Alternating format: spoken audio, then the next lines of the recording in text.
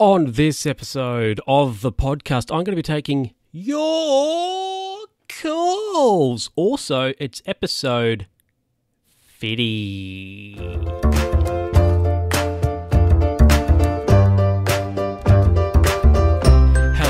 Hello, everybody, and welcome back to another edition of the Luke Who's Talking podcast, the 50th. And as I mentioned in the intro, we're going to be taking your calls. So you can call me 1-800-STORY. That is 1-800-STORY. Give us a call and, let's see what goes on. Anyway, now let's go to the phones right now. We've got Bandrew on the line from Podcasting. Bandrew, what do you got for us out there? Hello? Hi. Who is this? It's Luke Who's Talking. Why are you calling me? No, you called me. You want me to tell a story on your podcast? Yes. Isn't that what your whole show is? Isn't that your job? Well, and you're asking me to do it, so you want me to do your show for you? Yeah. Okay. Jeez. So this happened maybe 15 years ago when I was in a band. We were on tour, and it was one of our first tours, so we weren't playing what you would call prestigious clubs. We were playing dive bars and really shady venues and sleeping at truck stops, and the hotels we would stay at, we would see people doing drugs, and it was just a really shady and scummy experience. Well, at one of these clubs, we were playing in a downtown location at a dive bar, and we weren't over the age of 21 at this time, so we couldn't go into the bar unless we were playing. So we got to the club at around 8 p.m., and we didn't go on until 11 or 12 p.m., so we were just hanging out outside. And this happened to be in the methy area of the city. So outside, there were just a bunch of people dealing and doing drugs. And after we got out of the club, it was maybe 12:30 or 1, and that is when all of the drug activity had picked up. So everybody was out there, and they were starting to do the drugs that they had been acquiring all day. And we found out that our van had died. We couldn't get it to turn over, so we needed somebody to jump it. Somebody there had a car, and they were letting us use their vehicle to jump our van. However, the jumper cables would not stay on the posts of the battery. One of the meth heads, I guess, was a mechanic, or maybe not, based on this story. But he came up and was willing to hold the jumper cables in place while we tried to jump the van. And every single time we turned the ignition, you would see him shake a little bit.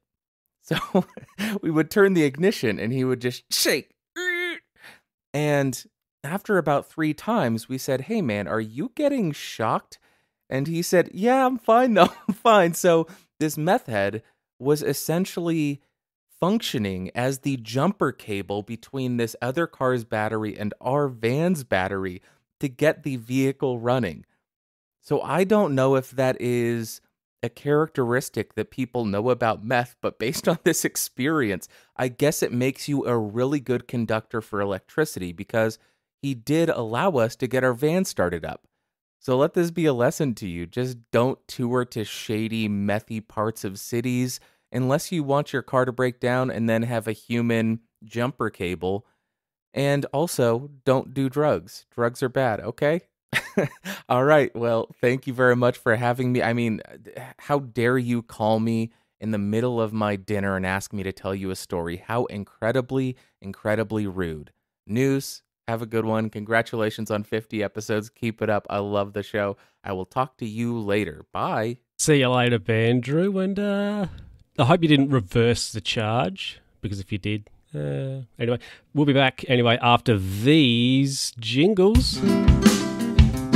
Welcome back, everybody. Now let's go back to the phones. We've got Heather from Sunshine and Power Cuts on the line. Hey, so you know how things can take a little bit of time to get delivered? Like, people in the world in different places have different delivery times for things, and depending on where you order something from and how they process the order depends on what kind of notification you're going to get along the way. So I've had a few little things come in the mail recently, and it's been a very different experience from all of them. Some of them, they've been like updates regularly, like at each stage of the process. And you can also like add that feature on if you go to, say, their website, and you can put in the tracking number and then sign up for updates, whether you want it if there is like a delay or shipping change, like a notification change, and they'll send you an email update. Some ask for like a phone number so they can like text message you when there's an update.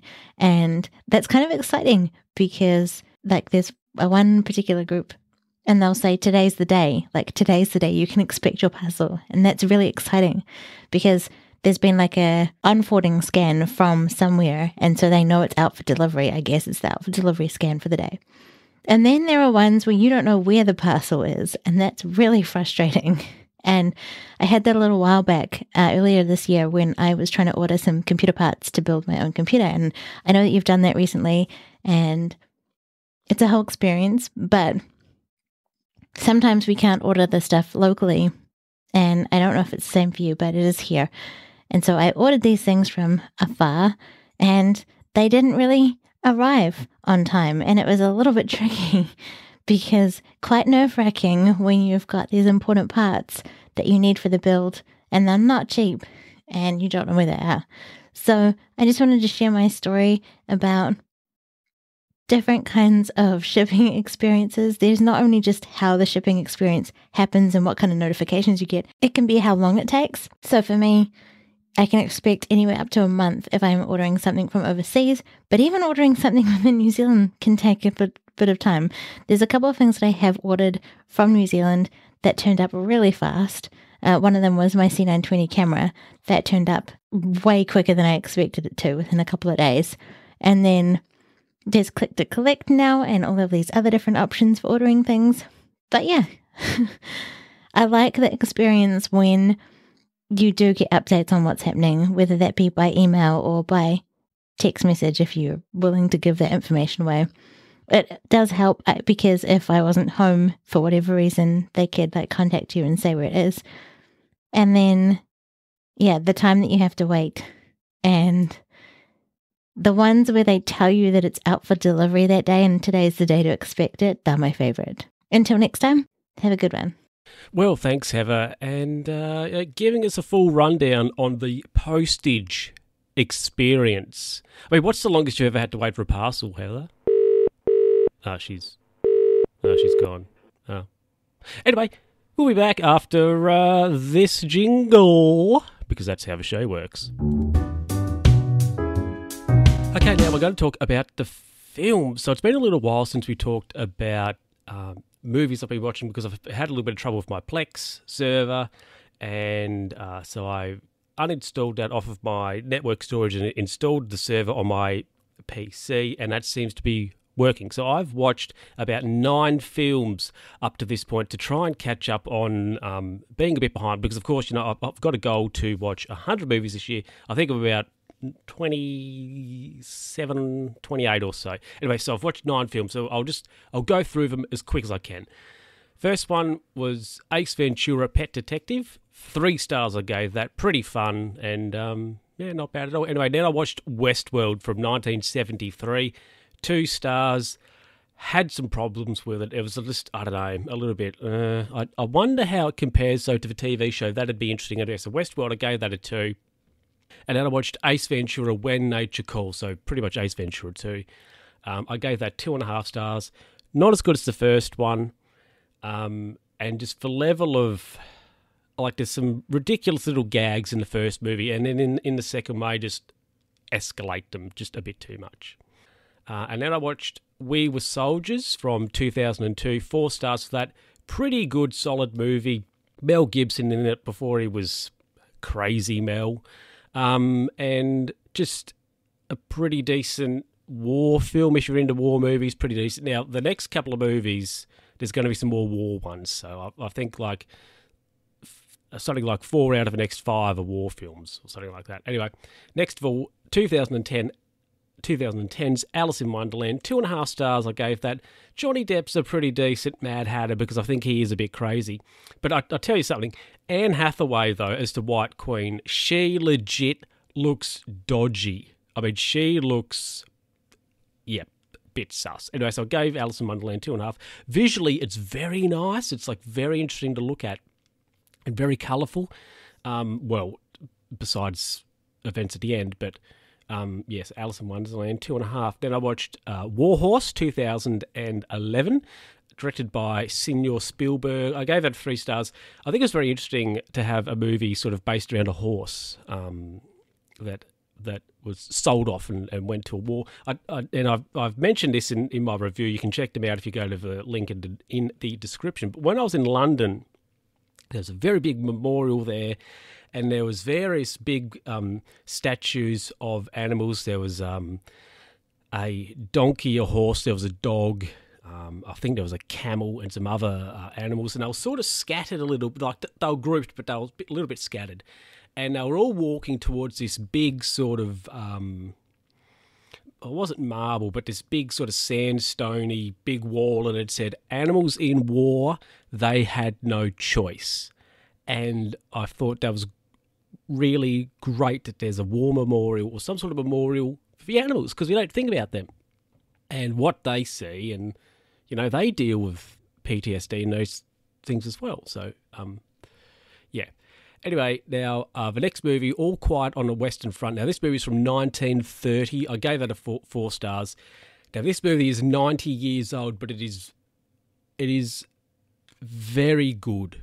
It is, I think, if you want to teach somebody how to make a film, get them to watch this movie, because it doesn't have any CGI.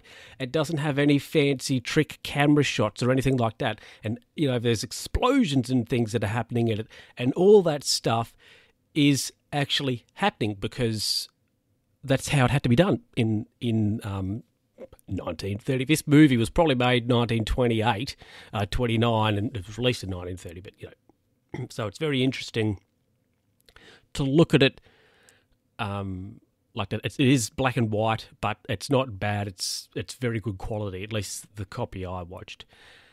Then next, we've got Wanted from 2008. I gave that 2 stars because it's pretty dumb, pretty brainless movie. Now, I've thought about this. This is interesting. If you got somebody who had never seen a movie before, and you got them to watch All Quiet on the Western Front, and then you got them to watch Wanted with no other context, if you were just going on quality of, like, has film gotten better in the 78 years between these two films, you would have to say no, it has gotten worse, because Wanted is pretty average. 2 stars for that.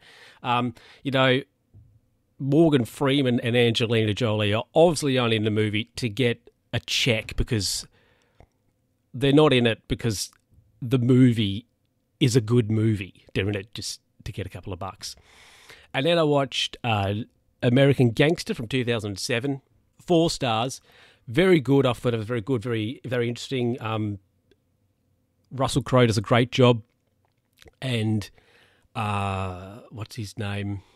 Denzel Washington, once again, he is very good. And it's interesting that these two characters, like, you got the crime kingpin, as it were, of Denzel Washington, and then you've got the straight cop of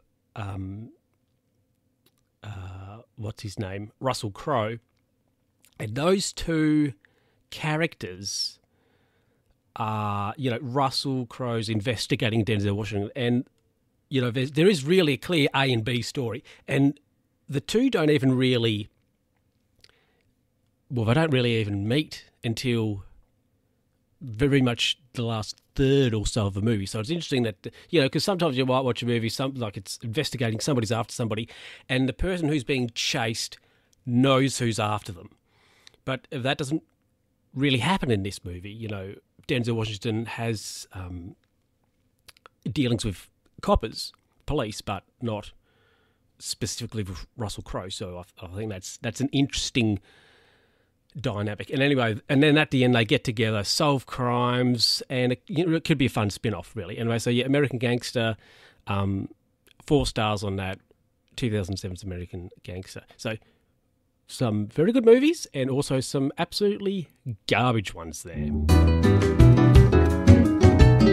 Well, that is it, everybody, for this episode of the podcast. Look, I hope you enjoyed it, and next episode I'm hoping to have a video companion to the podcast, but when you'll actually get to see that, I'm unsure, because I've got all the episodes pretty much prepped to be uploaded and put onto YouTube, but because I've got so many of them, like, I have to do more. Like, if I do one a day, that's 7 episodes a week, so it's going to take me 2 months or so to catch up to the 50. So the video companion I'm planning to have, it will take a little while for you to actually get to see it. I don't want to upload 50 episodes straight onto YouTube. I do want to have some sort of one a day sort of thing but look, I will catch up eventually, and my plan, at least with the video companion of the podcast, is that I will just record. I'll have my camera set up, I will hit record on that, I'll hit record here in the